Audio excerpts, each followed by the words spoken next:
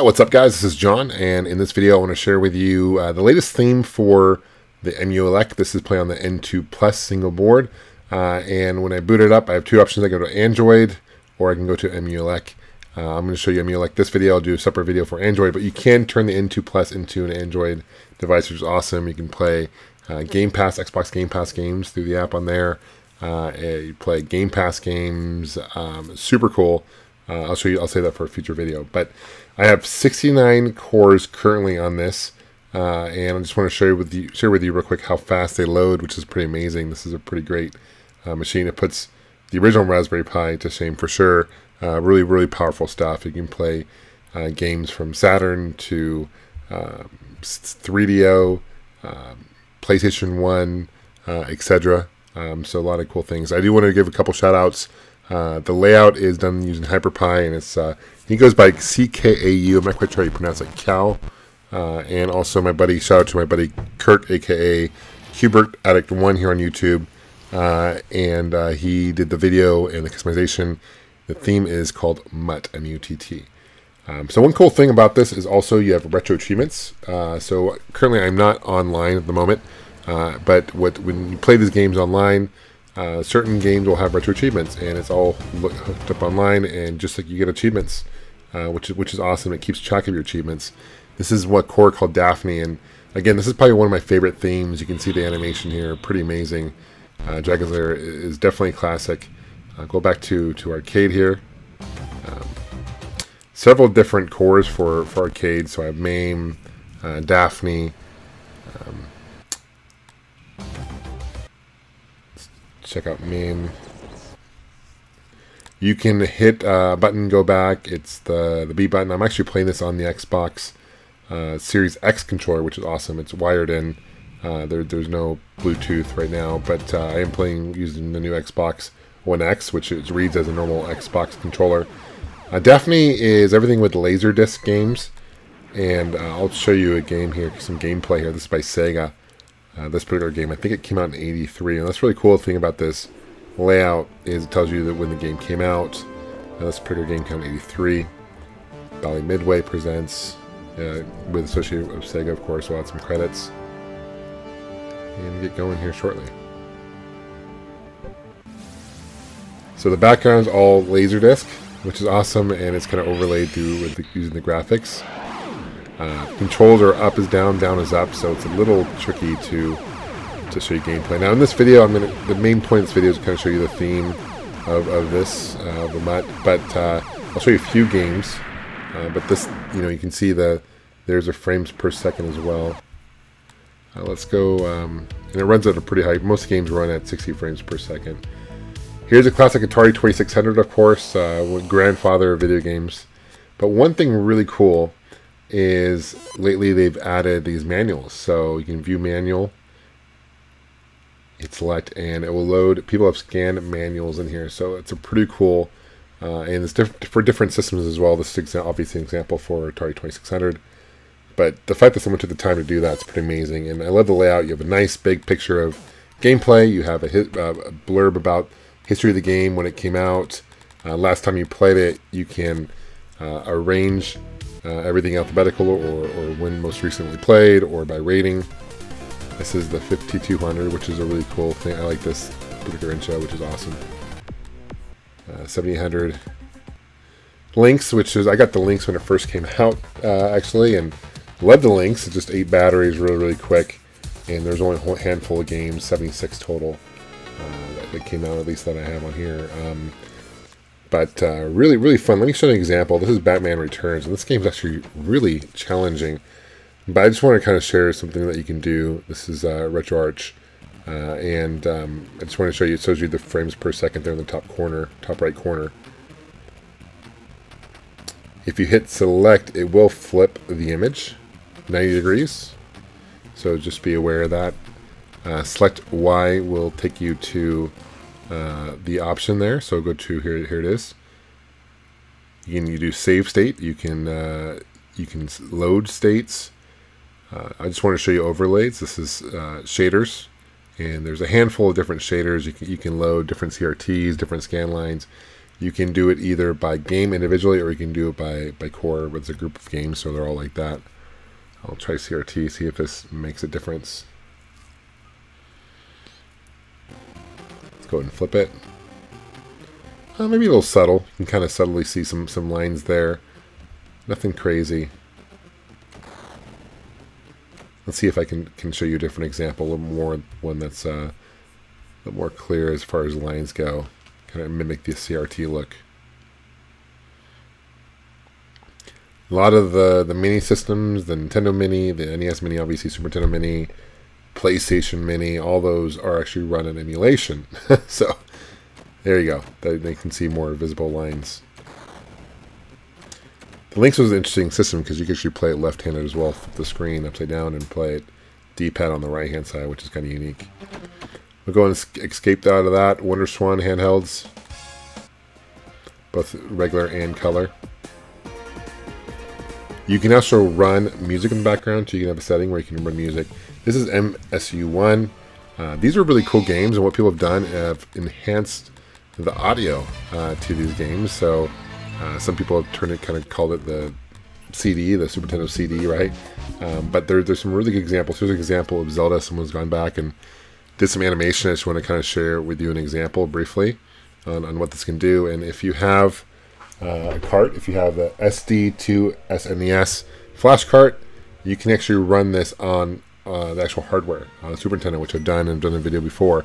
So this doesn't really change the actual hardware itself, but it's pretty amazing, and it's too bad that games like this didn't come out for the Super Nintendo back in the day, because I think it's pretty amazing, and it would have blown Sega CD out of the water, because it's the color. You can see the colors are more vivid, and the video is just more vivid than the Sega CD would be. So really cool, pretty awesome.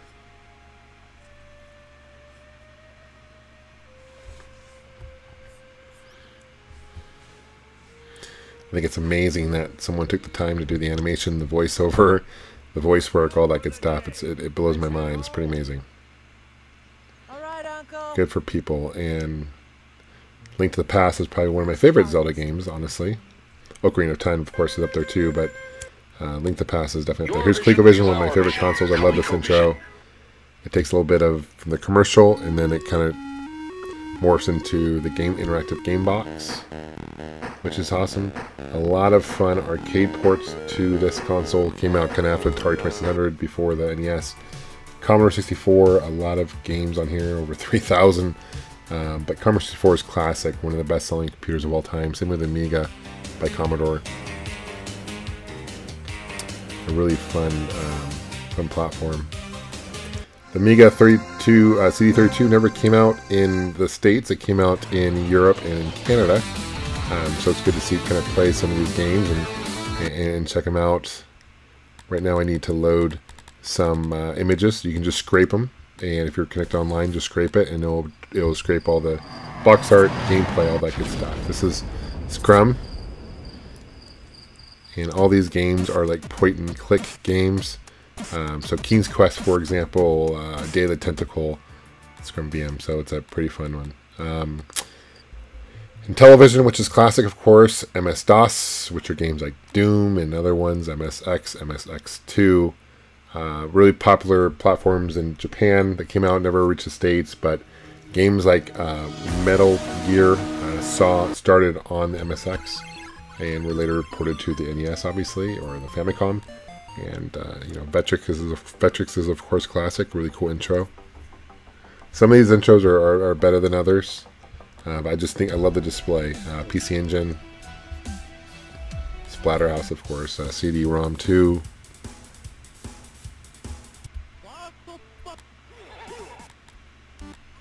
Again, you can see it has the logo of the game, the box art. Pretty professional, really well laid out. Super Graphics, only 5 games came out for it. It was the successor to the PC Engine in Japan, and didn't do very well. Ghosts and Goblins is probably the best game for it. There was a good port for that. TurboGrafx-16, PCFX, which also came out after the TurboGrafx and came out in Japan only. Didn't sell very well. Game & Watch, cool. There's a handful of games on here, and not just Game & Watch, but other handhelds.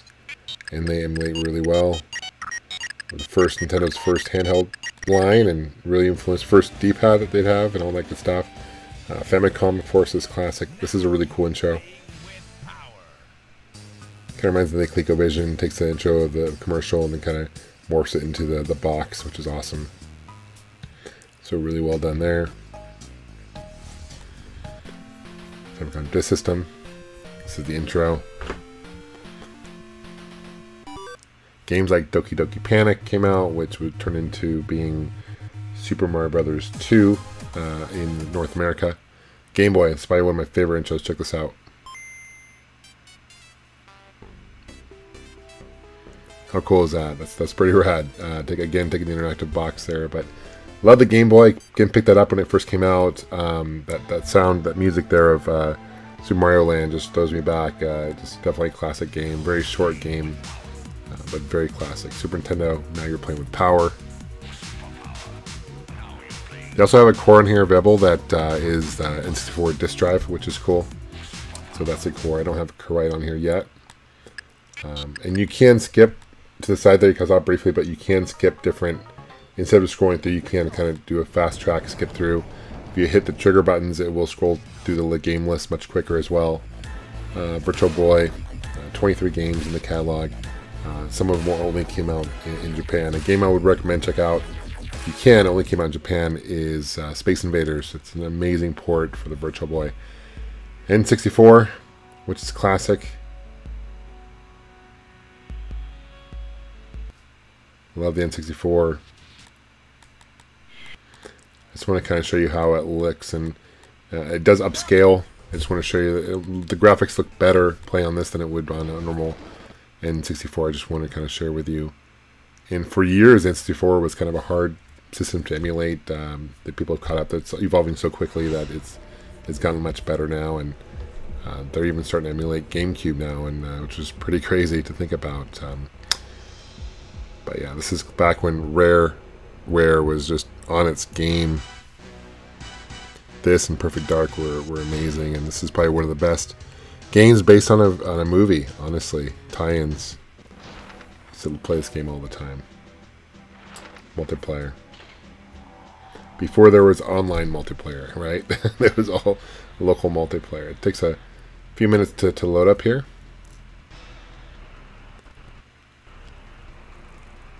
Here it is.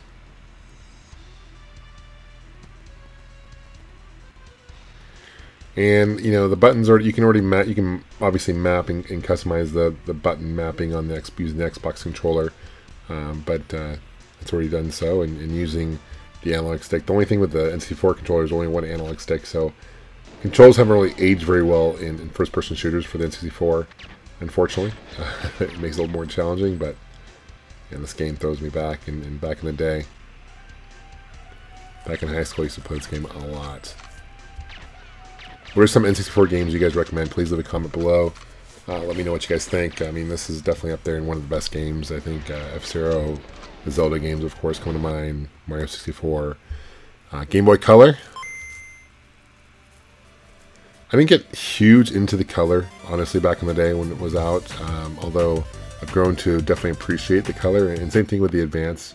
Here's GameCube, but right now it's not ready to share with you gameplay-wise. It does playable, but it's not ideal quite yet. So I don't want to show you any gameplay quite yet. But Game Boy Advance. I think one of my favorite handhelds is the Game Boy Mini, which is the Game Boy Advance. And speaking of Mini, you got the Pokemon Mini here. This is 3DO, and for a while this platform was really hard to emulate, and there's just a lot of good games for the 3DO that I think anyway you should check out. Street Fighter 2 is one of them. Gex is another one. Crash and Burn is really fun. That was a game that I think that was a pack-in early launch title. D is another one that's really good to check out. Let's check out Gex. Oh, wrong button. Really fast load times, as you can see. Got this hooked up to an external hard drive too, by the way, so it's got some good storage for games. Not too bad for load time. Crystal Dynamics. 1995. My neighbor, my good friends in junior high, had a 3DO, and I used to go over there and play it. I remember the system itself was super expensive. The games were not cheap, kind of like the Neo Geo back in the day. But man, this is really fun platformer Gex. They need a follow-up to it for sure.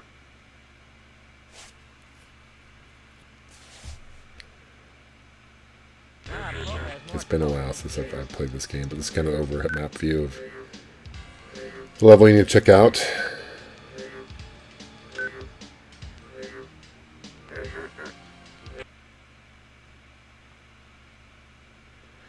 And I just love his commentary throughout the game too. He'll talk, and it's just a funny game.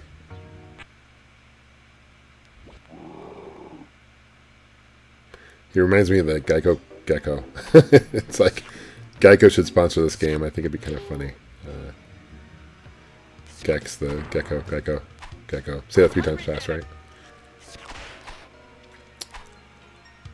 You can jump in, I think, spring on these things. There you go. Anyway, you guys get the idea. Quick X out of there. Different ports. You got beat 'em up. These are games that people have created that are based on like Streets of Rage kind of engine. Autonomous Wave is a great arcade. There's games on here that are pretty amazing. Dolphin Blue is definitely up there. Metal Slug 6. And these games, even though they came out in the early 2000s, have really aged well visually. Audio-wise, just an amazing game. SG-1000 by Sega. This is kind of similar to the ColecoVision as far as graphically and all that. I got the Mega Drive. No intro there for the Mega Drive. But Sega Master System, there's one. Did really well in Europe and in Brazil, especially. Not so much in North America because Nintendo just had so much dominance over the platform. Love the Game Gear. A lot of the games that came out for the Game Gear were ports from the Sega Master System. I think my favorite Sega system is probably going to be the Dreamcast, followed really closely with the Genesis. Sega CD. There was a 32X right before that. Sega Saturn. This does play Sega Saturn fairly well. No issues that I'm aware of anyway.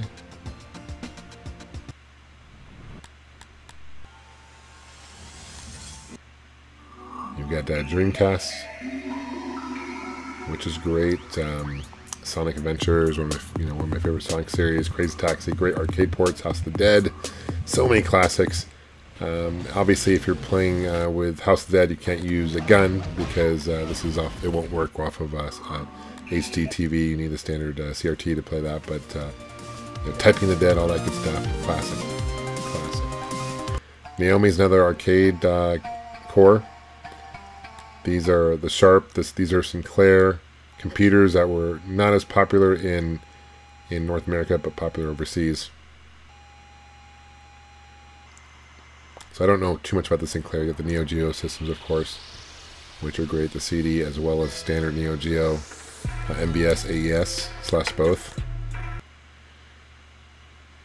A lot of great fighters and shooters. Probably what it's known for best. I have an arcade at home, a four slot, and you can get a cart with a multi-cart with a ton of games on them at once. But yeah, Metal Slug's a great series, and Neo Geo Pocket. That's cool with the moon. Baseball Stars, it's great. You get the Pocket Color.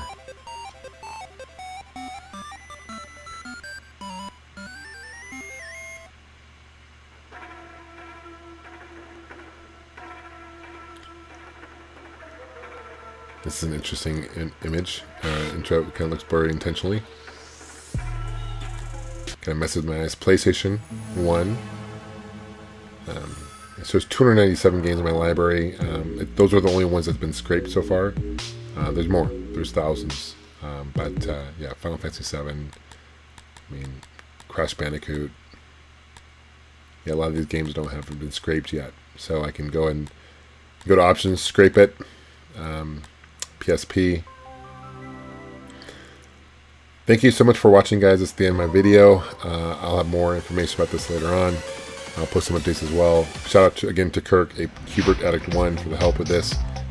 He's an amazing channel, amazing guy, good friend, and we'll see you guys soon. Take care. Game on.